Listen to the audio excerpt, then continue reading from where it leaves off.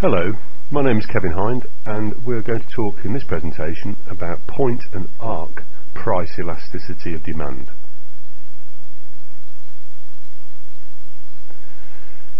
Price elasticity of demand is a measure of how responsive quantity demanded is to percentage changes in the product price.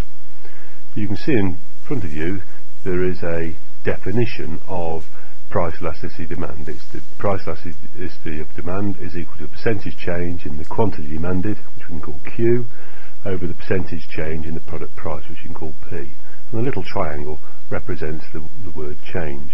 And we can rewrite that particular equation in terms of the price elasticity of demand is equal to the change in Q, change in quantity, over the original quantity Q, and divide that by the change in price over the original price.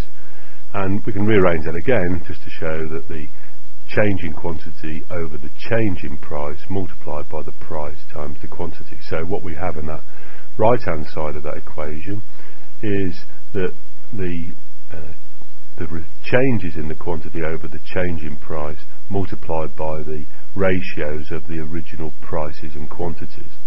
Now this measure is known as point elasticity. It is a measure of price elasticity at a point on the demand curve. However, it's only if we use calculus, by which we measure very small changes at the point in the curve, that we get actually more precision in our measure of elasticity. And the formula that we would use for price elasticity demand using calculus would be PED is equal to dq over dp multiplied by p over q, where d is an infinitesimally small change in a variable. In this case q is a just very small change in q, and dp is a very, very small change in p.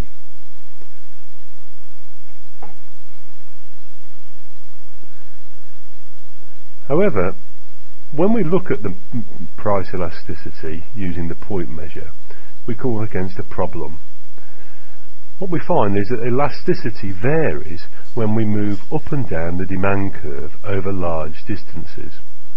And what we've said in this particular screen is, let's take a point like a move from B to C, and we'll use our original definition of price elasticity.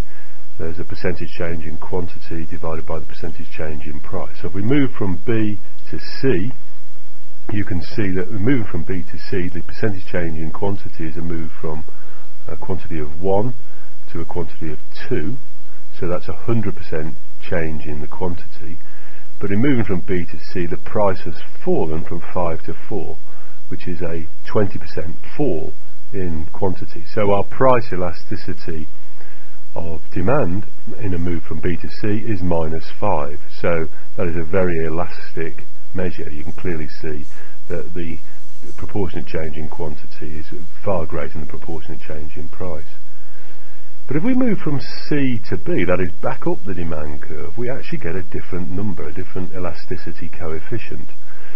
And here we've done the numbers for you. It's, again, if we look at the percentage change in quantity going from C to B, we go from 2 to 1, so that's a fall of 50%.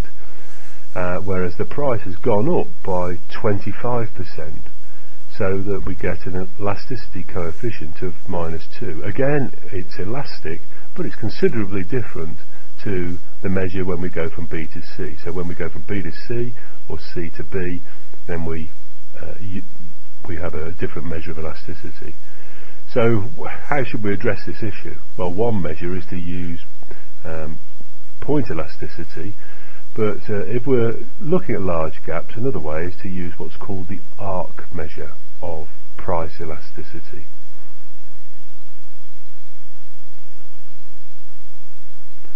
Here we have the formula for the arc elasticity measure, and the price elasticity of demand in this case is the change in Q over the midpoint of Q divided by the change in P over the midpoint of P, which is equal to the change in Q over the change in P multiplied by the midpoint P divided by the midpoint Q.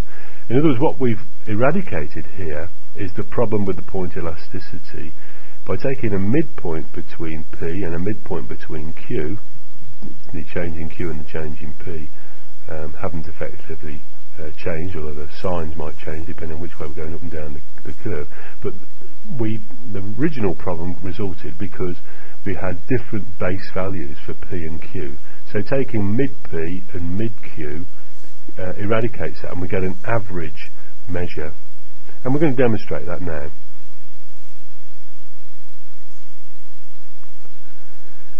So here we've got our same graph, and we're going to look at the move from B to C, and it's the same if we went from C to B, which we'll say something about in a moment. But if we go from B to C, then we've got the arc elasticity measure, which is the change in Q over the change in P, times the midpoint P and over the midpoint Q. So the change in P is, if we're going from B to C, is -1. The price has fallen by -1, and that's in the denominator in our measure of price elasticity using the ARC method. And the change in Q, when we move from B to C, is +1. Now the midpoints are just simply taking the two numbers when we move from one to another and taking the midpoint. So when we move from B to C, the price falls from 5 to 4, so the midpoint is 5 plus 4 divided by 2, it's 4.5. And the mid Q is, we move from B to C, we move from one unit demanded to 2 units demanded, so the midpoint is 1.5.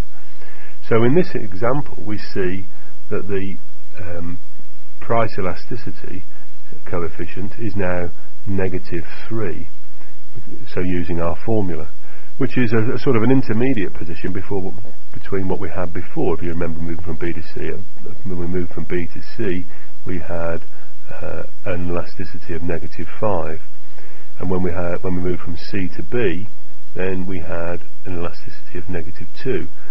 And although we haven't calculated the move from C to B here, you can clearly see that it's exactly the same number. All that changes is, instead of having the change in P is equal to -1, the change in P is equal to +1, and the change in Q is equal to -1. So we get the same -3 number when we move from C to B.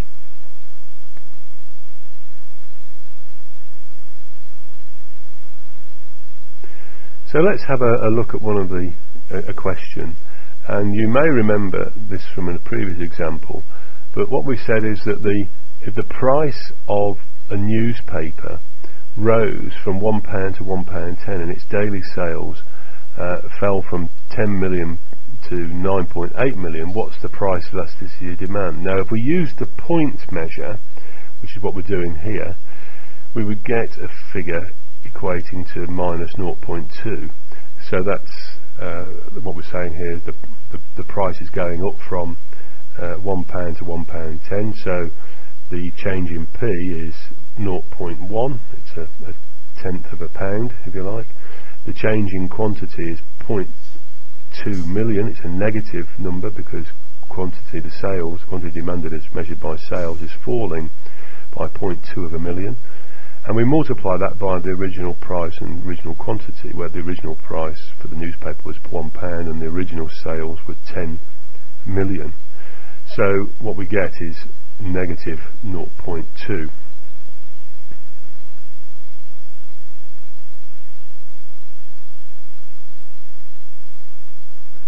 If we, however, looked at the price elasticity of demand, if the price had fallen from £1.10 to £1 and sales had risen from 9.8 million to 10 million, that is, seen it the other way around, we would have got a different elasticity coefficient. Again, we're using the point elasticity measure, change in Q over the change in P multiplied by the original price over the original quantity.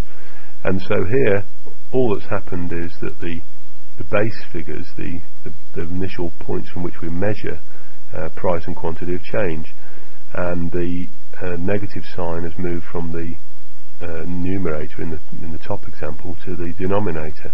So what's happened is that sales have increased as a measure of quantity demanded. We're suggesting that sales have risen from 9.8 to 10 million. That's a 0.2 of a million increase. The prices have fallen from £1.10 to £1, so that's negative 0.1. The change in price is negative 0.1. The original price here was £1.10, and the original sales or quantity demanded were 9.8 million. So we get negative 0.224. Both of the numbers that we're using, both the elasticity coefficients, are inelastic, but they are different, and that can cause some consternation for certainly for purists, and certainly if you're in business and you don't know which way to work these numbers out. So again, we could use the arc measure.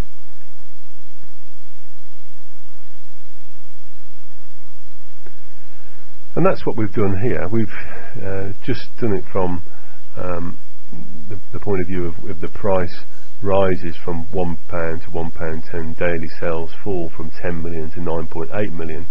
What's the price elasticity of demand using the arc method?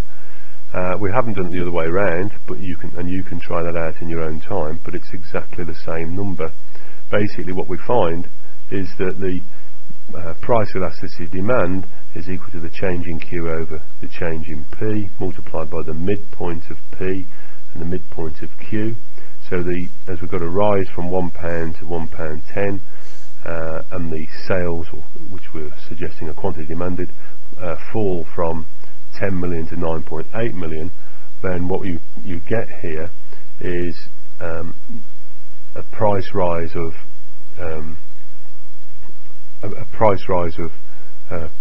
plus 0.1. The prices have gone up, and the quantity demanded has fallen by 0.2 of a million. The midpoint of price is 1.05, between £1 and £1.10, and the midpoint for quantity demanded, as measured by daily sales, is 9.9, between 10 million and 9.8 million. And this gives us a measure of minus 0.212 as our elasticity coefficient. And you might remind yourself of what that particular coefficient is telling us. Well, this is an average coefficient because we've got quite large jumps between price and quantity, but it's saying something quite significant, as all elasticity coefficients do. What it's telling us is that if we raise the price of a newspaper by 10 pence, then we would expect then that was a 10% change in price, we would expect a 2.12% fall in the quantity demanded. Thanks very much for listening.